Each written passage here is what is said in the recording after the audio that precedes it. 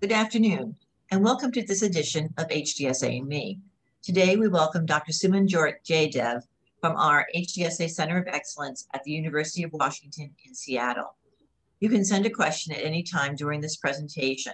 Just click on the chat function in the toolbar, type your question, and hit enter. Your question will be answered at the end of the session. This presentation will be available in about a week on HDSA's YouTube channel. On April 29th, Dr. Jackie Bainbridge from the HDSA Center of Excellence at the University of Colorado will join us to talk about medications and supplements, how to prepare for your next clinic visit. You can register for this session by going to hdsa.org/HDSA-me. And now a little about our speaker. Dr. Suman Jayadev is the director of the University of Washington HDSA Center of Excellence and is a board-certified neurologist. She's an associate professor in neurology and adjunct in internal medicine. She completed a neurology residency followed by fellowship in neurogenetics and neuroinflammation at the University of Washington. Dr. Jayadev has been working with HD patients and families since 2006. She is dedicated to promoting the well-being of her patients from all aspects and also directs research into the basic mechanisms of neurodegenerative diseases. We are delighted to welcome her here today, and I'll now turn the broadcast over to Dr. Suman Jayadev. Thank you, Deb. And thank you everyone for having me. I'm really excited to be here. And like Deb said, I'm at the University of Washington in Seattle, where we have a Center of Excellence and we follow a few hundred people a year. And so what I was going to do is talk about broadly what we call pelvic organ dysfunction. And I wanted to talk about it today because it's one of those things that we see affecting a lot of our patients and their families' lives. And so we've spent some time thinking about it. So I was going to share that with you. And just go ahead and put your questions in the chat. And the great thing about the chat is that you write it and then no one forgets the question. That always happens to me. I think of a question I don't remember. So put it in the chat and we'll have plenty of time to talk about it later. So when we talk about symptoms of Huntington's disease, and we're teaching it to medical students, we're teaching it to the residents, we talk about these three aspects of HD. There's the movement aspect, involuntary movements, difficulty with coordination, dystonia, balance problems. We talk about the cognition, difficulty with judgment and multitasking. We talk about psychiatric symptoms, depression, obsessive behavior, severe agitation, disinhibition, which is also cognitive, and even sometimes psychotic behavior with hallucinations. Those are essentially the triad of Huntington's disease. But you know, what we all know is that there are other features of HD that are important and really influence our lives like any other symptom. And those include things like body temperature dysregulation, loss of bowel and bladder control, changes to sleep patterns, changes to weight. And we know that that weight situation, losing weight, is not simply a matter of too much movement causing weight loss. It really is a metabolic consequence, metabolic hypothalamic. We're actually still trying to understand the biology behind it, but nevertheless, weight loss is a big problem. So when we talk to people in our clinic, these are things that we hear. So we hear things like, he just keeps taking off his pants in the adult family home. They're getting really tired of it and I don't know how to change it. Or she comes to clinic, we see her, she's wearing a t-shirt and it's 40 degrees outside and her husband's saying, she just refuses to wear the jacket. We had a big fight about it. I try to keep it on and she won't do it. We have people saying, he's just going to the bathroom all the time. We sit down to watch television. He keeps going up. I don't know what's going on. I think he's just getting stuck on having to use the restroom. I don't think he even does anything when he goes in there. We've had people tell us about constipation, diarrhea, and then back and forth, alternating diarrhea, constipation. How do you get a handle on it? And then we also hear, not very often, but when we have conversations with some people, there are changes to intimacy with their partner that they notice, and it's something that they think about. We don't really talk about, but it's there. So when we talk about quality of life broadly, there are ways that we try and objectively measure it. So you may have seen in studies, there's a quality of life survey. There are different groups that have different quality of life. I think, so in the Huntington's disease quality of life, or one of the Huntington's disease quality of life surveys, it tries to cover a broad aspect of life. And so, for instance, if you break them down into different domains, quality of life surveys, where they ask people, fill this survey out and tell us about these issues so that we can then as doctors quantify, what the quality of life is. We ask things like physical and functional changes. Are you having more difficulty carrying things? Are you having more trouble with your balance? Do you feel like you can't do, you can do fewer jobs around the house? Do you have difficulty operating the television? These are basic activities that help us know, or give us a sense of how your regular daily life is affected. We can do the same thing with cognition. Challenges with cognition, challenges with everyday memory, following a conversation. These are like practical manifestations of the symptoms that we just talked about in the few slides earlier. We can talk about cognition, but how does it really manifest in your life? It manifests with difficulty talking to your neighbor and remembering what they said. Same thing with mood. Difficulty with motivation and apathy can really interfere with your social interactions. Depressed mood can change your relationship with your family and friends. Irritability in the same way.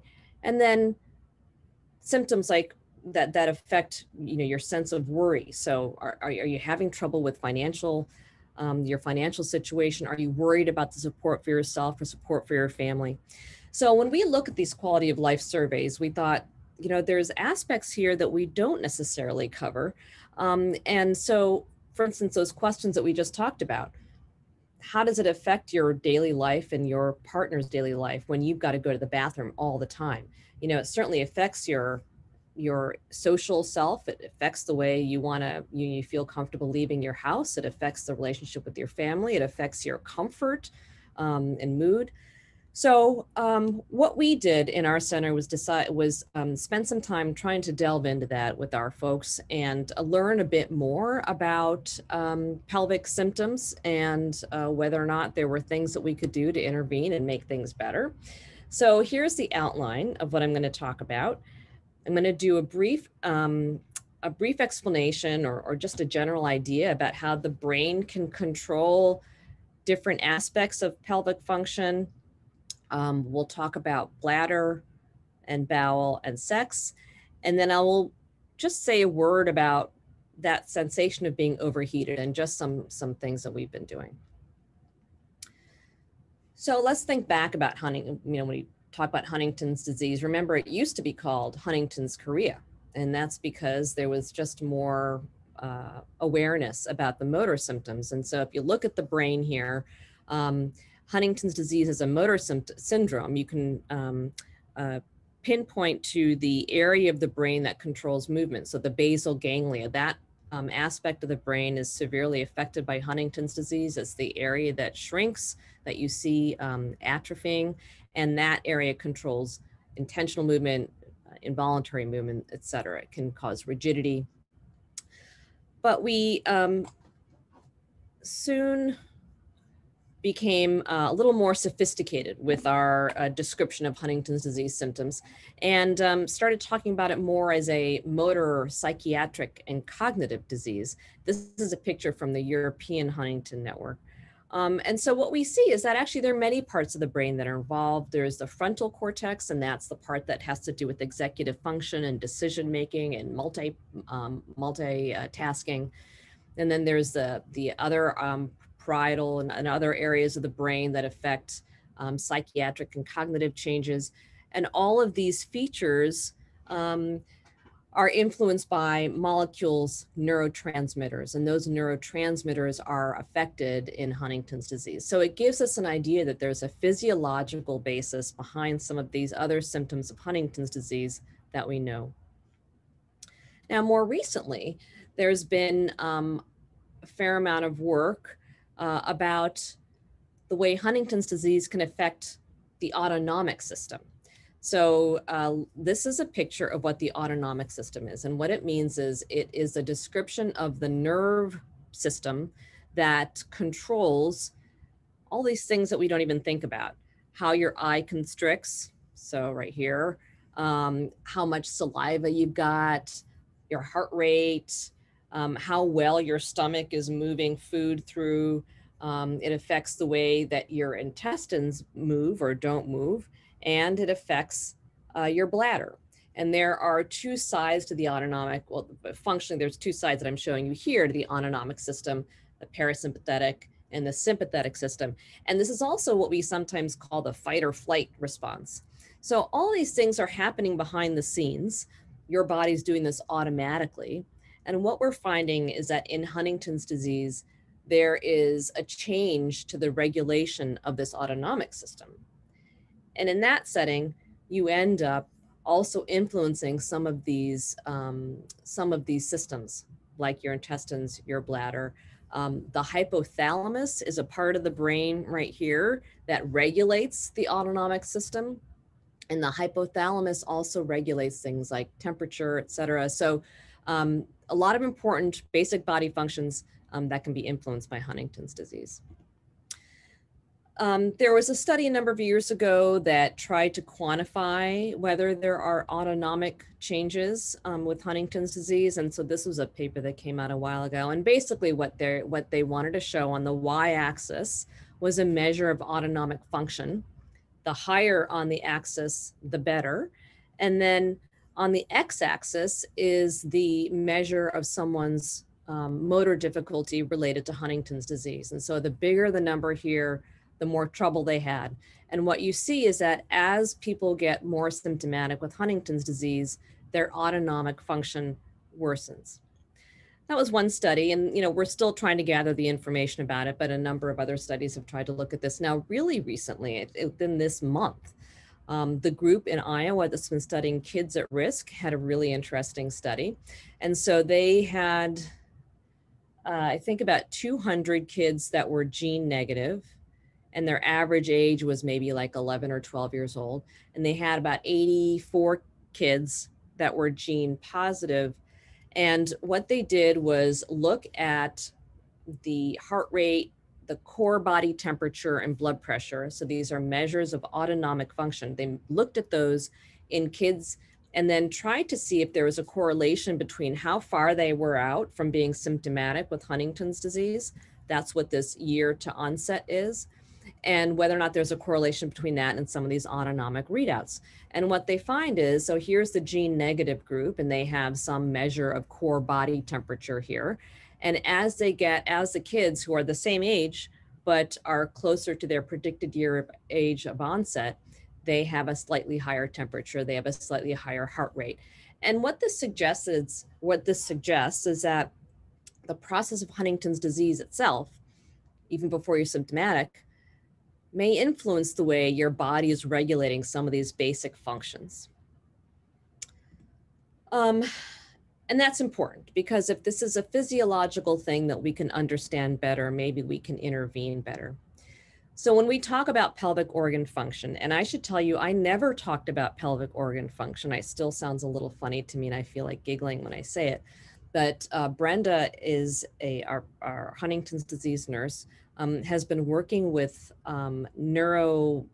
urological, so the neurological aspects to bowel and bladder. She's been doing it for 20 years, and so she's very comfortable talking about this. But when we talk about pelvic organ function, we're talking about bladder, bowel, and sexual function. And the fact is that many patients with neurological diseases have these types of dysfunction.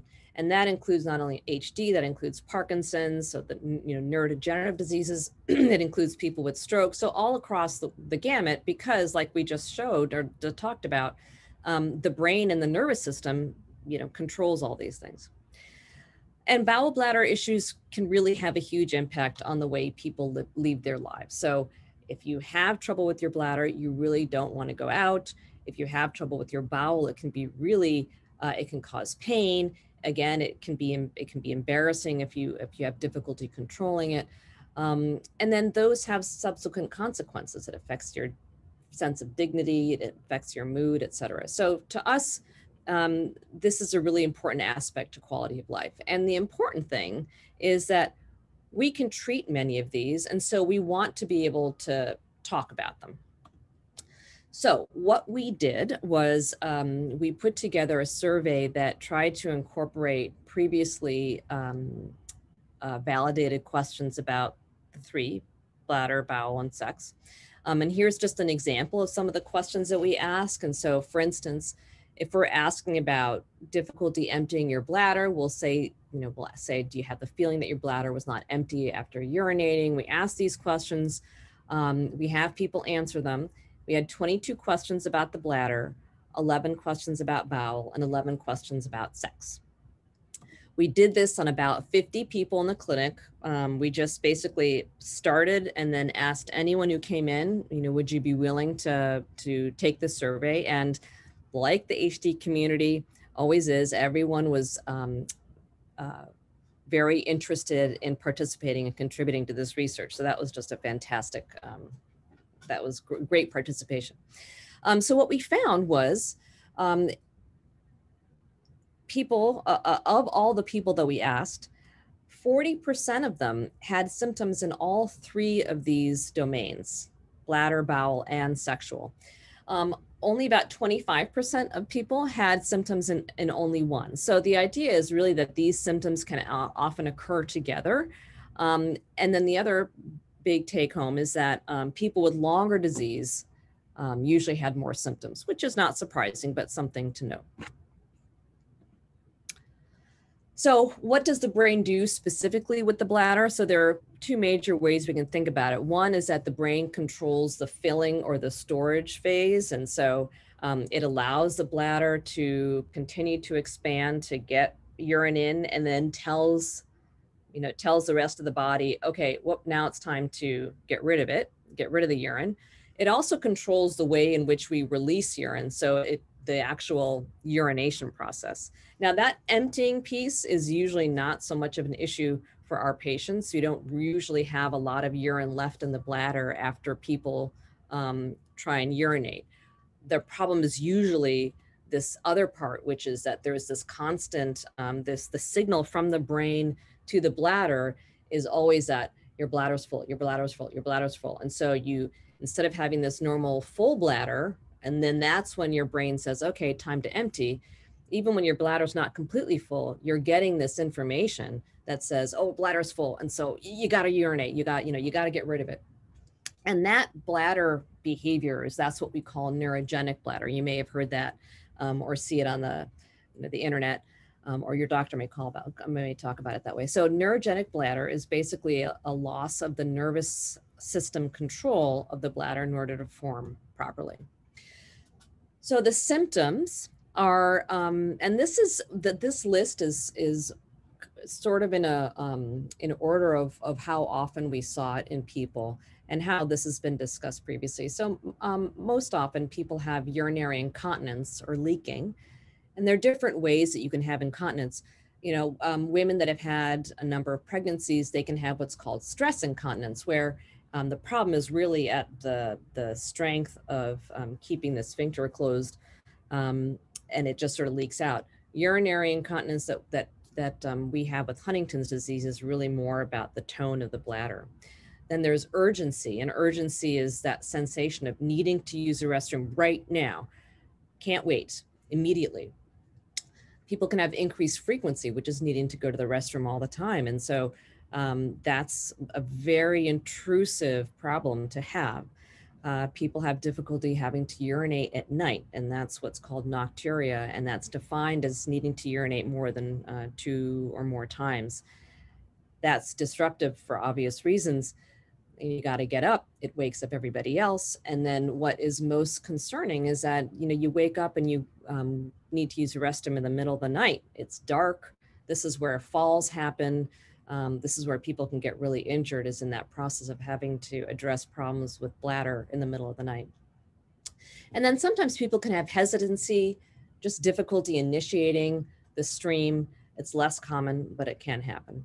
So like I said, the most common symptom is really urinary incontinence or leakage.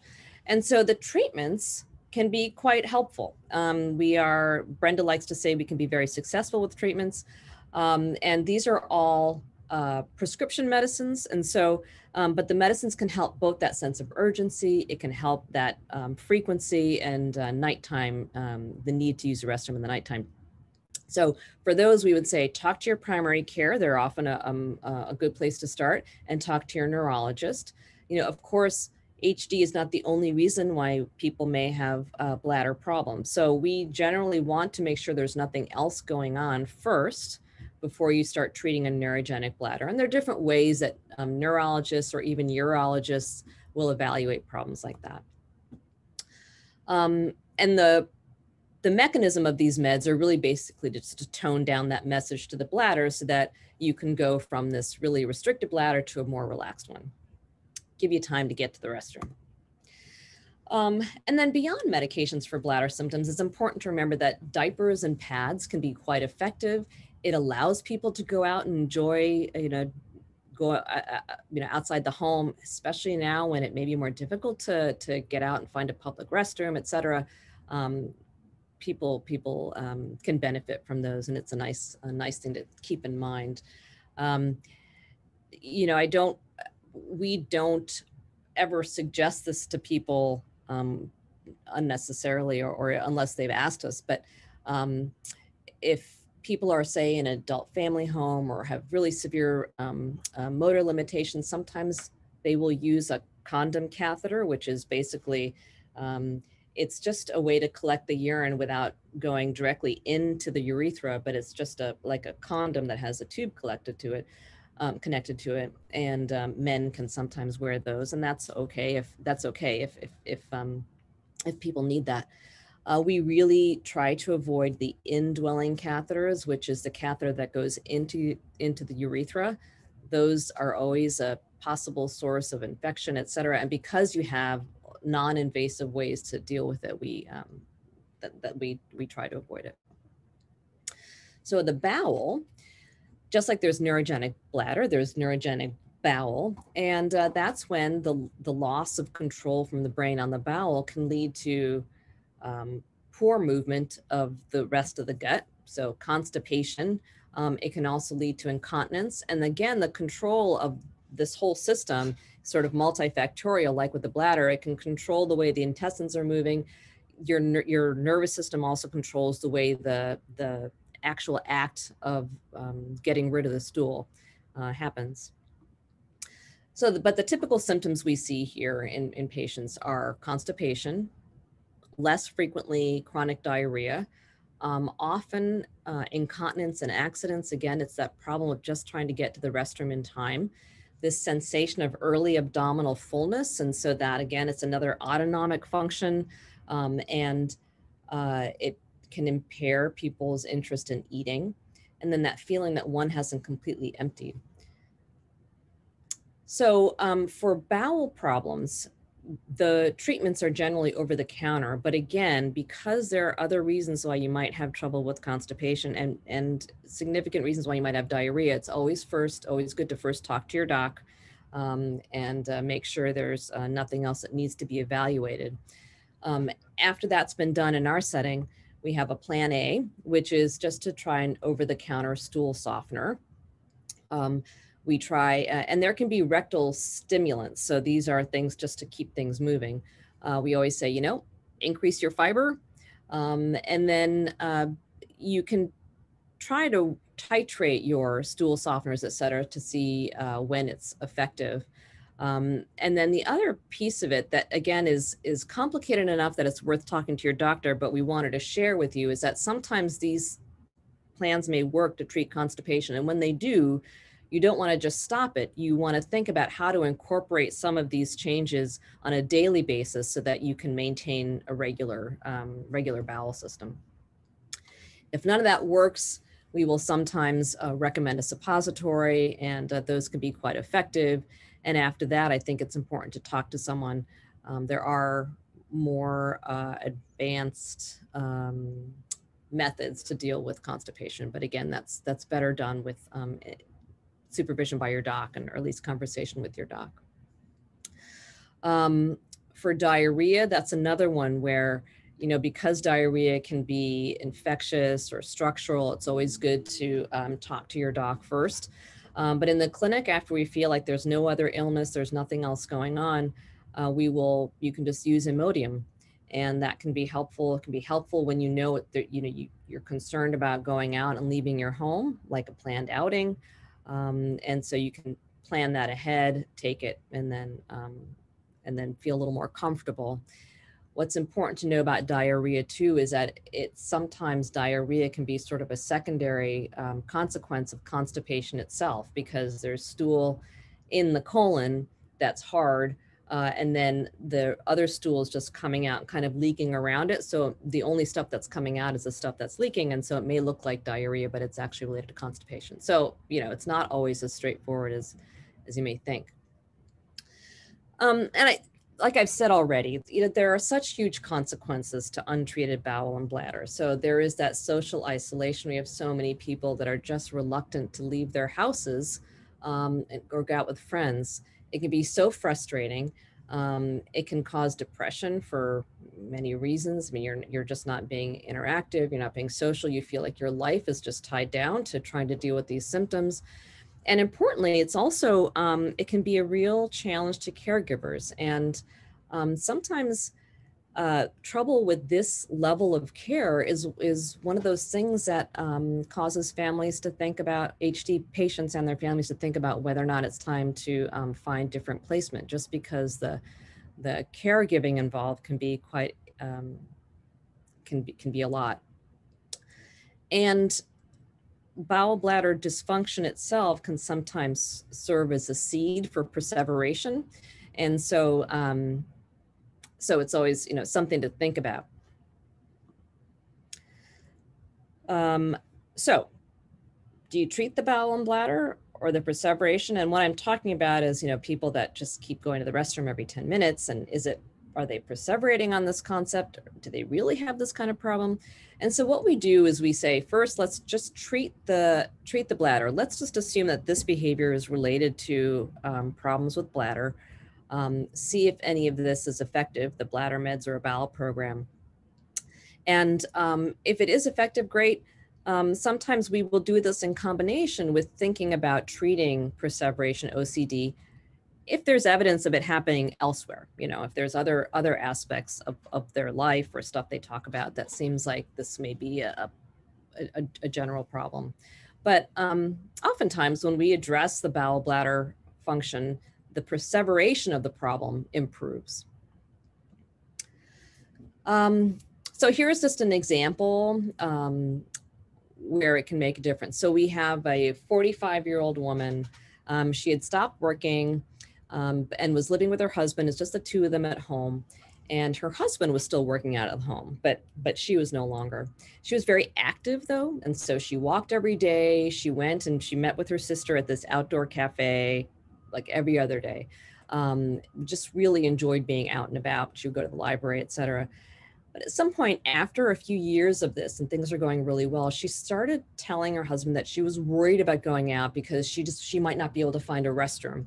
And she would be afraid to go out. She stopped going out because she was worried about whether or not she would be in a place where there was no restroom. And it was hard to tease out if that was just a fear, or if that was based on something. And she started doing this at home too, going to the restroom frequently. And so he had said, is she just obsessing about going to the bathroom? She just goes in there and doesn't do anything. So what we did was begin bladder medicine. And a month later, he wrote back and said, she's doing so much better. She feels more relaxed and she's not talking about it constantly. And in the end, she was more willing to go out. I mean, it was still tough. I think, she still had concerns, but it was something that at least improved her quality of life. And so we chalked it up to success. Sex. So, why talk about sex in a neurological lecture? It's because we know that difficulty with physical and cognition and cognitive function can interfere with people's ability to express their sexuality, and it's okay for people to talk about difficulties with expressing sexuality. It's okay to do it, but we don't do it very often. And it can be really another important aspect to quality of life. And this will be quality of life for both the patient and the partner. And, often it's not so much that the act of sex has been, is changed in such a way that the patient is very upset or the partner is very upset. What it is really more about the intimacy of their relationship. And so that's something, again, that we don't necessarily talk about, but it's happening in the background. And so we, as a clinic, we wanted to just be aware and let patients know that we're aware and that, we can always figure out ways to talk about it. But it is, we'd say, under-recognized and not discussed as frequently in HD. And when we talk to people about what it was that was important to them, or, what did they feel they wanted to make sure we knew, it was that the contributing factors to the sexual dysfunction was really about their own health. Sometimes it was the health of their partner, sometimes, but less frequently, it was about conflict. And sometimes it was about loss of privacy because there are more people in the home and, or they weren't at home any longer. Both men and women reported the same level of dysfunction.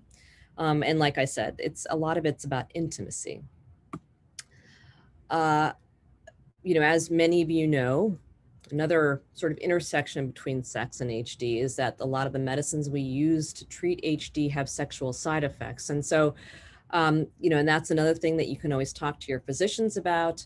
There are certain antidepressants that may not have the same sexual side effects. Some of those, though, can be kind of activating and sometimes can increase anxiety. And so those are things to think about. And then, of course, and this is not related to the autonomic dysfunction that we're talking about, but there is this question of some individuals having hypersexuality, and that's really a psychiatric issue. And treatment for that is, again, can be SSRIs, neuroleptics. We treat this like a behavior. Okay, so just a little word about overheated. And so again, this is one of those things that we note anecdotally. People come in, they're not wearing the jacket, they say they're hot, and then a lot of times it's people that are so uncomfortable, they're complaining about being too hot. And so what we use are a range of these cooling vests. Here's just a picture of one. This one probably cost about $50 or so, but there's a range of costs, and we can always help you find ones that are less expensive. Some of them, it's just cooling stuff you put in the sleeve in a little packets you put in the freezer, and then you take them out and put them in the vest. We've had patients that have really done well with them. In fact, I think we may have even heard about it first from one of the patients who found it and then taught us about it. And then if people don't want to wear a coat, that's okay. You want to make sure no one gets frostbite, but just appreciate that that they are very likely just biologically overheated. And so it's reasonable to think about what clothing choices would make them more comfortable. We have another person who's been getting in trouble because he really just kept taking his pants off at the adult family home, and they were really upset about it. But it turns out it's just because he was hot. And so, making sure people have shorts available, et cetera. Just remember, as I'm sure you all are aware, that heating can be an issue. There are different reasons people have thought about. One of the scientists that used to be here had done some work when he was with Alice Spada's group, who is a Huntington researcher, and they had looked at the way Huntington affects the biology of mitochondria and had shown that changes to the mitochondria function, and the mitochondria are the little energy organelles of the cell, caused you to release heat. And so that was one metabolic way. And then, like we talked about earlier, the hypothalamus itself, which is a part of the brain that can be affected, can regulate temperature. So a lot of different reasons. I don't think it's quite clear why, but the management at least is fairly certain. So the conclusions are Huntington's can impact these things: bowel, bladder, temperature, sexual function, swallowing, all of these features of our body that we don't necessarily think about as often. And we have medications for many of them, which is great for quality of life. And there are non-medication methods to try. But we would say in general, talk to your team about it. You know, it's part of HD, and we want to make sure that, I mean, all of us want to make sure that we can help maintain quality of life, improve quality of life as much as possible. And so this would be another way in which we can talk about that. So that's what I came to talk to you about, lecture format. And so we thank you all and wish everybody the best for 2021 and beyond. And so here's our folks. It looks like it was taken by a drone. It was someone standing up higher above us. And so many of you will recognize this face, Dr. Tom Berg. Susan Reynolds, our social worker, who you probably have seen at various conventions. Brenda Vickers is our nurse here, who you probably have also seen in conventions. And then our physician, Marie Davis, Annie Lynn. Annie runs many of the trials right now at the UW. And Terry Temkin, who many of you probably know, really has been an important figure with the community. So that's what I have to say, and I'm now open if you have questions or comments or anything that you wanted to talk about. Thank you, Dr. Jayadev.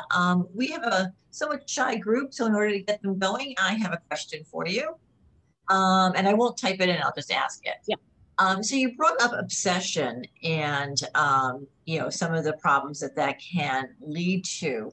You know, can you talk a little bit about more about some of the behavioral symptoms like perseveration and how that can impact, you know, some of the behaviors that folks have? Yeah, in the context of pelvic stuff, right? Yeah, right. So, you know, people can say that they.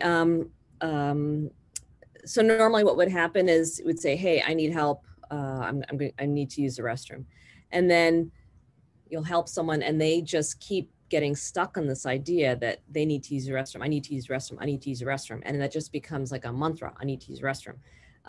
And so in that way, it can be disruptive. It can also cause a caregiver to lose sense of whether or not it's actually a real problem or not.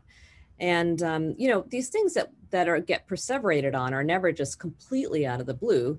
You know, there's some issue that, you know, would have maybe all of us would have taken note, but when one perseverates on it, you just get stuck on it and keep talking about that same thing. So it's a real problem. You just can't let go and move on from it. And I think that's the same principle here.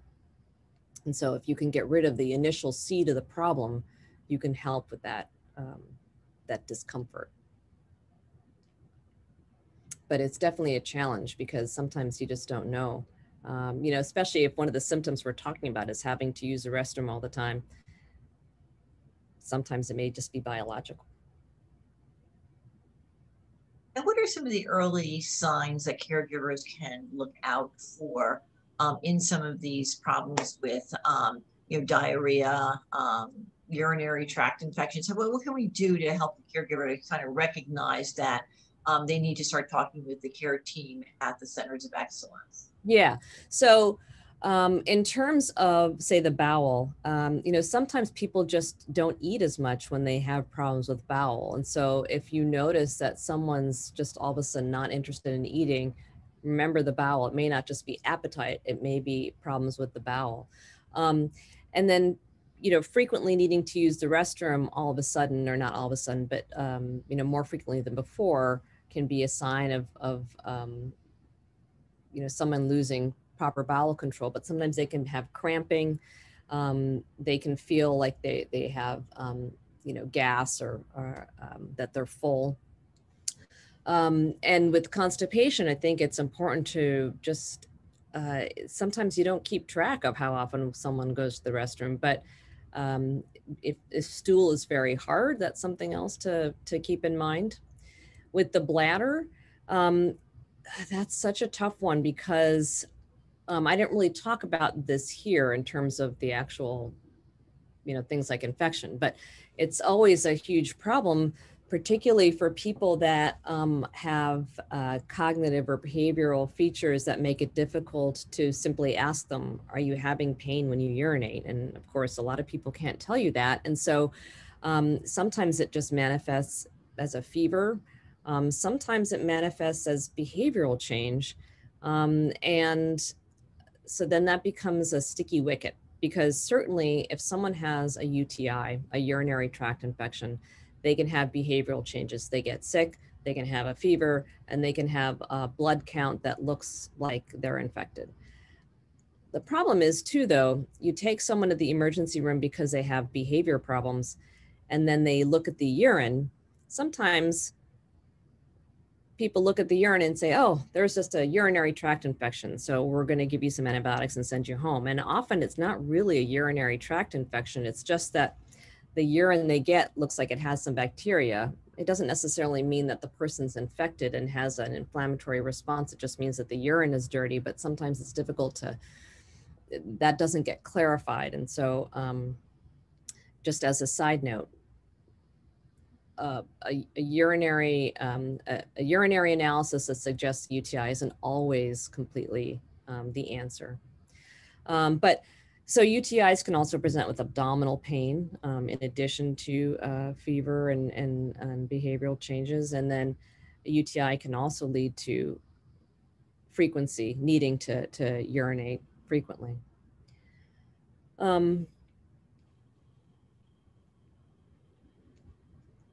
Yeah, so those, I think those are the things that we would keep in mind for infection.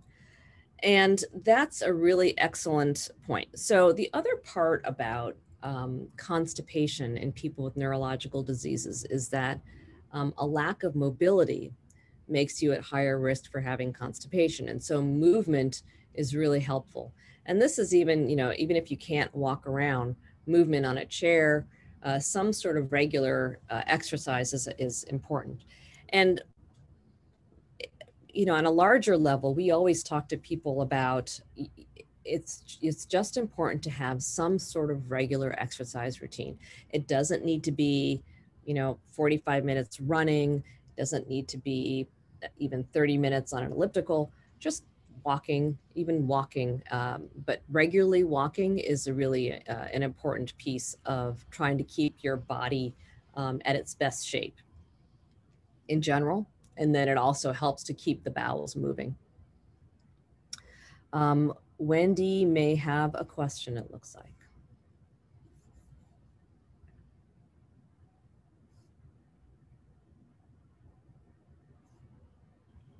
Okay, let me see that. Okay. Is the inability to control passing gas a problem? So that's a good question. You know, because the trouble with Huntington's disease isn't necessarily a problem at the sphincter, it's not necessarily something that we would expect, but it can be, you know, having a lot of gas and feeling bloated can be a feature of constipation, of just not moving the bowels enough, moving them along.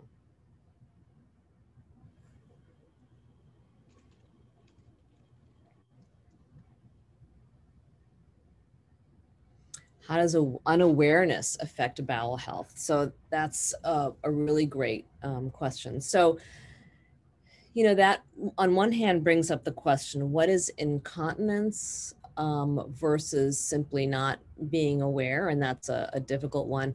I think when people are, when we deal with these questions about bowel problems that are affecting a patient's comfort level, it's usually when people are aware enough to say, you know, because what we're doing is we're treating the patient's sensation. So that's when it's really, when it comes up for us, is when people are aware and they say, hey, this is really interrupting my quality of life. For people who are not as aware, that's when we start to think about regimens. And so we really recommend people can use diapers and not necessarily worry about trying to get people to the toilet as often as they must.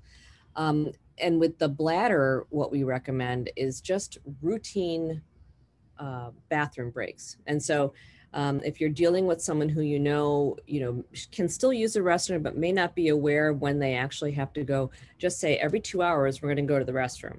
And you bring the person to the restroom, and generally people can just go. And then that way you can avoid accidents or avoid untimed, unplanned restroom breaks.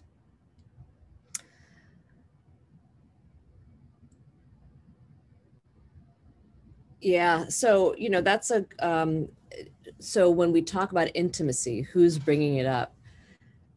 We have heard from caregivers, and that sometimes is in the context of just saying that things have changed. We have heard from patients who are concerned about their ability to continue. Often what we hear are patients that are concerned about the side effects of medications, but we definitely hear it from both sides. You know, I don't want to say, so anecdotally, we've had a few women who are concerned about losing that intimacy with husbands and how to maintain it. And so, you know, still planning time alone is important, even if it's not engaging in some activities you used to engage in. But both parties bring up these issues with sex and intimacy.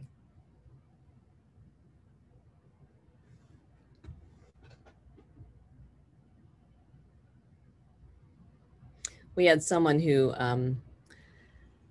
was so, this poor guy, he knew at the beginning of his day if it was going to be a good day or a bad day, just based upon whether or not he was able to have a bowel movement. And this really, and he was living in an adult family home at the time, and it was really challenging for his caregivers because he would get so upset about it. So finally, after a number of different regimens, I think we worked on different patterns of meds, he wrote back a while later saying, this is the best thing that ever happened. And he just became much more happy and content, and certainly a lot easier on caregivers as well.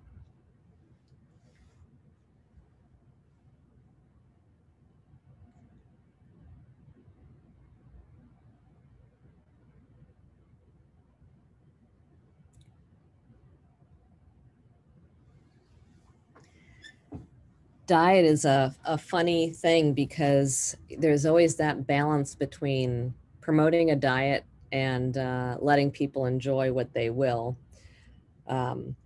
So we haven't had too much trouble with having to change the diet because of bowel symptoms. But we do have, you know, this is probably a more oft discussed issue, which is dealing with diet and that weight loss. You know, we feel pretty, we are very liberal about what type of foods people eat at a certain point because of the concern about weight loss. And we have some patients that are looking for, they try and get protein shakes, et cetera. And, you know, you don't necessarily need all the protein shakes. You don't necessarily need a lot of expensive stuff either. Just things like ice cream and ice cream shakes or Greek yogurt, things that just have a lot of calories are perfectly okay to eat and eat a lot of, because they need, you know, people with HD need thousands, I don't know, it's like 5,000 or 6,000 calories a day. And so, so be liberal with it. And it's not as if, you know, we haven't had people have bowel problems because of what they, because of any change in their diet of significance.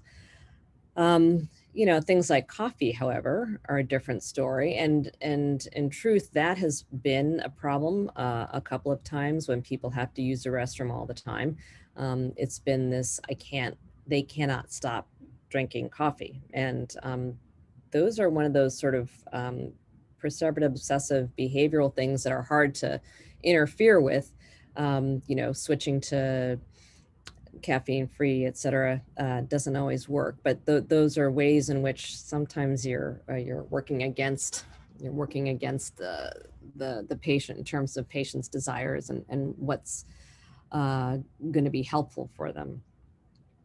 And in the same way, you know, no coffee towards the nighttime. We generally don't, if people are drinking more than a cup or two of coffee, we try and get them to slow down a bit. But, you know, in terms of diet in general, people are always interested in what is the best diet to have. And I'm not a nutritionist, but, and this sounds like hand wavy, the best diet is still a balanced diet. Now that Mediterranean diet is reasonable, but there's no data to suggest like a protein heavy diet is necessarily beneficial. Really, it's a healthy diet. There is enough data to support that this phrase healthy body, healthy brain really is true. And what are all the factors that contribute to it? Hard to know, but you take animals that are given a neurodegenerative disease, so these animal models of neurodegenerative disease, and you make them exercise, and they often have better symptoms than the ones that don't exercise. So healthy diet and exercise is a good thing. I don't think there's been necessarily a trial of it with Huntington's disease in terms of those diet and exercise and prevention of symptoms. There has been a study in individuals that have genetic Alzheimer's disease, so not the same, but genetic, to the point where they could actually look to see when people had their onset of disease, and people that exercised did do better in that case. But in general, we recommend people to try and just pursue a healthy diet. And it may sound like I'm saying two things at the same time: healthy diet, but also okay to have a lot of ice cream. Yes. In other words, don't try and do a protein heavy diet. You don't need to go vegetarian, but it's okay to eat, half a tub of ice cream if you're still 110 pounds, but 5'8" and losing weight.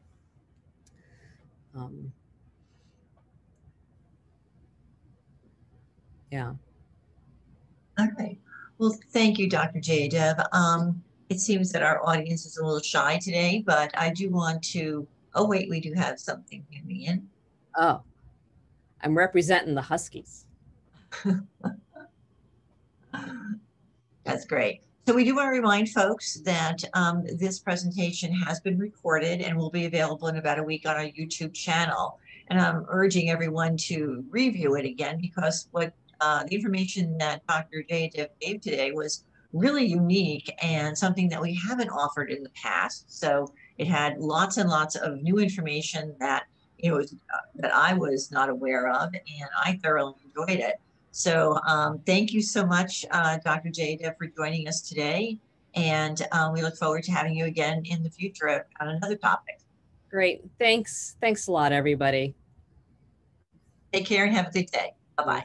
Bye.